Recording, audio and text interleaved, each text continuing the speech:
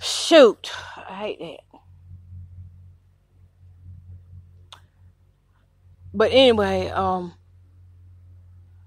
don't remember what I was saying, so I might as well go on something else. What was it?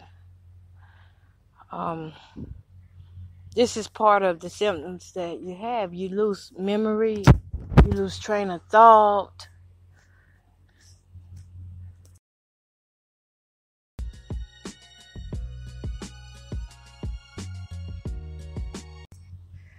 And it's not easy.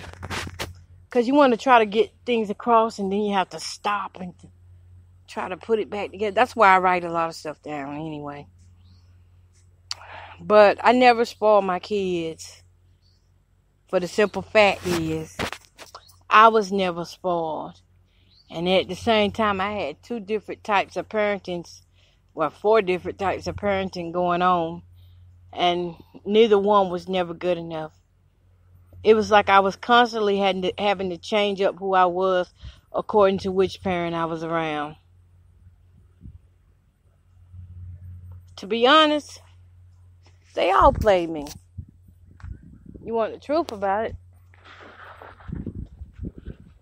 To be honest, they all played me as a child. Why do I say this? Because I never got a chance to be myself around none of them. Now my dad, both dads are dead. Both moms are living. But they all played me. When I was around my mother, the one that I call mother, the 89-year-old, I had to play to be a super Christian. Heck, I didn't even know what a Christian was. I had to play to be holier than that. Smarter than I actually was. I faked being smart a lot of times. A lot of times I really didn't know what I was talking about. But it sounded like I did. Around my mother, I had to play the type that was down to earth. What you need, I got you. I had to be a mother to my mother. You know, my biological mom. So that was all screwed up. And then around my biological dad, he needed help with everything, so I kind of felt like a mom to him too.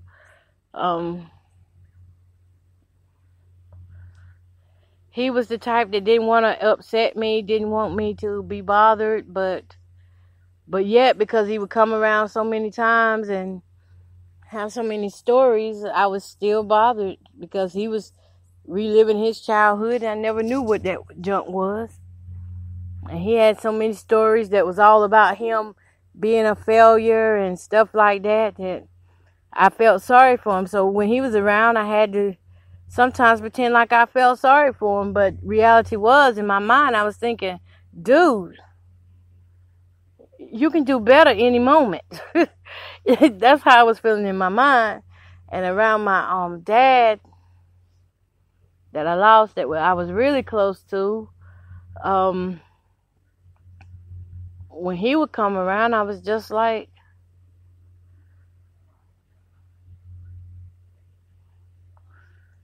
I didn't want to seem dumb around him. So I would just, I would, what do you call it? I would fake being a know-it-all. I would try to make sure my home was comfortable to his liking, to his standard. For each one of them, I had to keep changing my home depending on when they come in and stuff.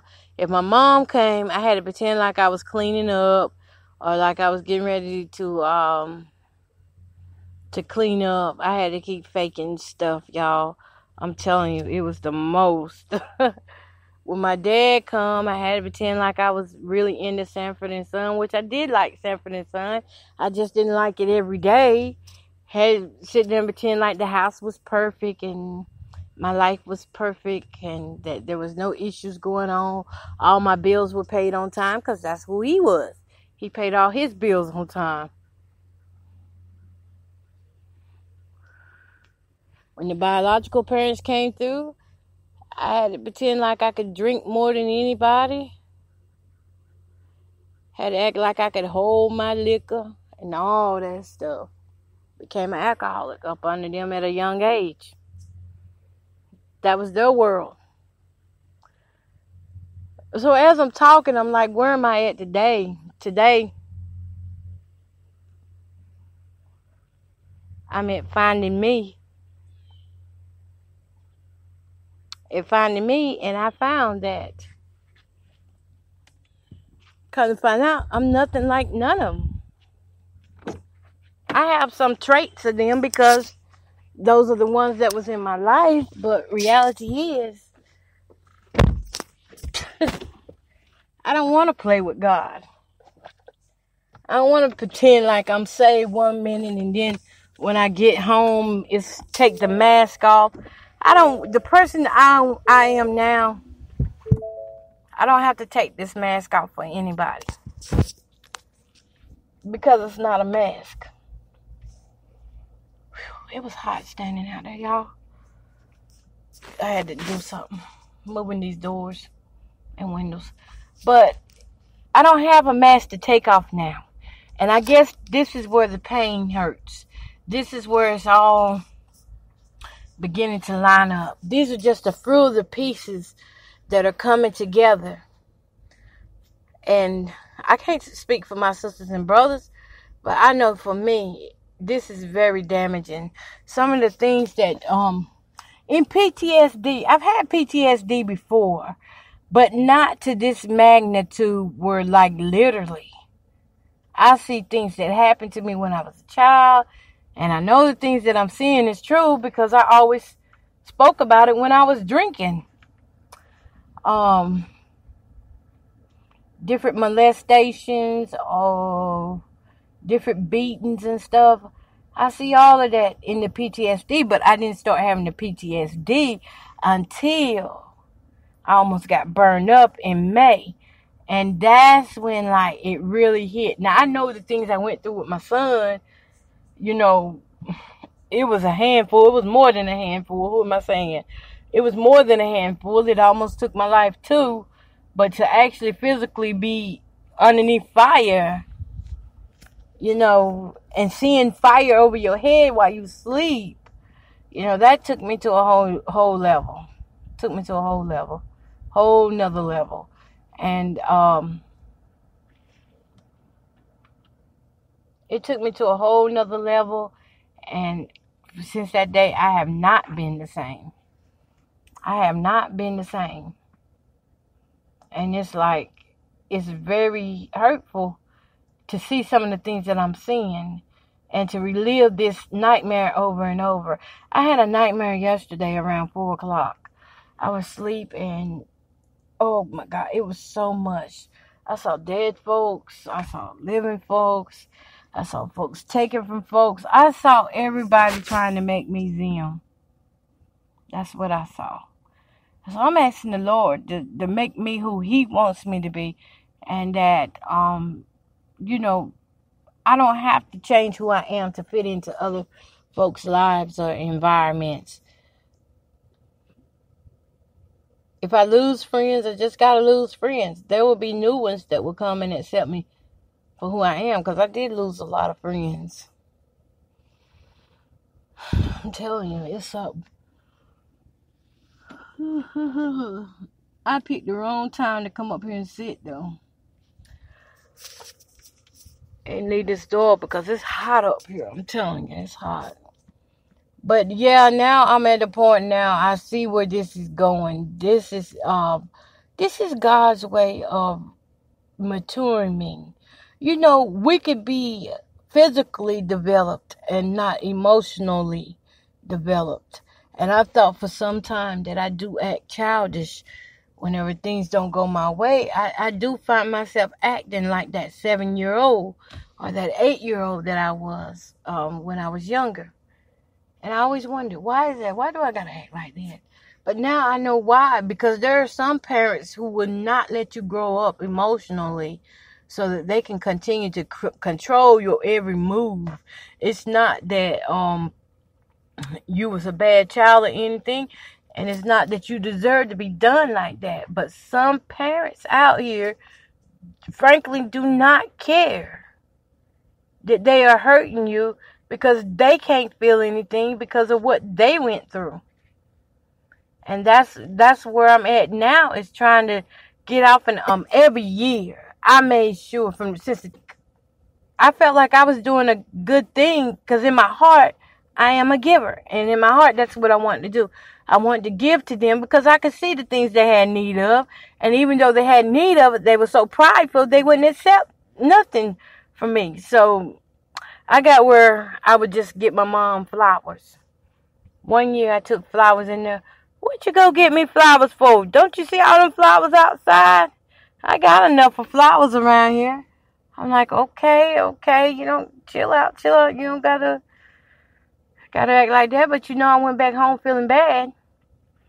My moms, they complain about food. I cook. Y'all listen, when I tell y'all I do restaurant style cooking, when I cook buffet styles all the time. I was the main person that held our family together by, and I did all this cooking. You know, I would teach my daughter, my sisters, you know, did all this cooking by hand myself, because I always wanted to keep the family together. But now I'm like, the hell with it. You know, that's how I am now. I mean, they wore me out so bad. But what I did was I cooked all the time.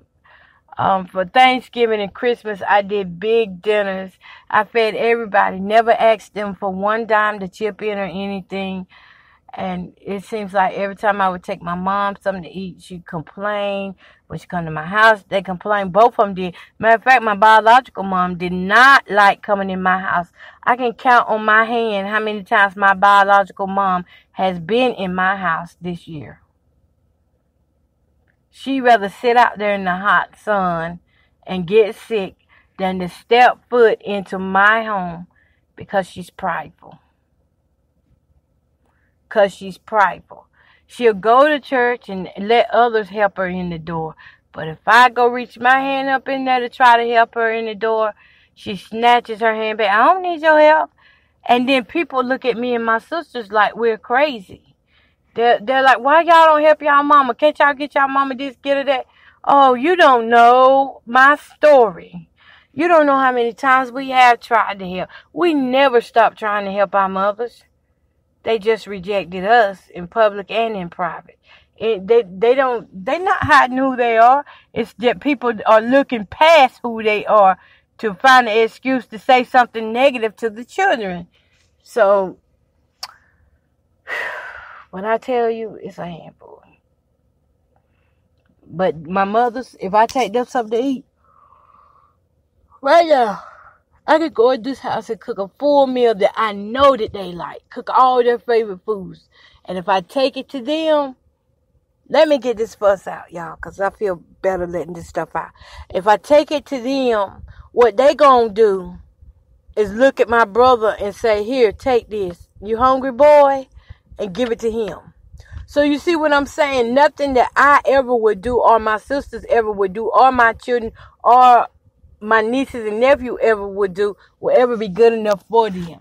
Because they so prideful and stuck up in their ways that, you know, we just don't have any value for them. We are objects to them. You know, I had to study so much and learn so much. Lord, why am I feeling like this? I got the scripture. I got the word of God in my heart. Now I need to have some understanding as to why I am like this. Why am I still holding back instead of going forth? I've done some great things out here in this world to make this world a better place. Not without the help of God. Not without the help of God. Not without giving God the credit for everything that He has allowed me to do. And yet, despite how great of things that I've done, despite what people have came and told my mom about the things that I have done, she still looked at me and was like, well, that ain't nothing there. You ought to go back to Hitler's time and stuff like that, you know. So there comes a time when you got to admit, I think that's where I'm at. I got to break this tradition. If there's anything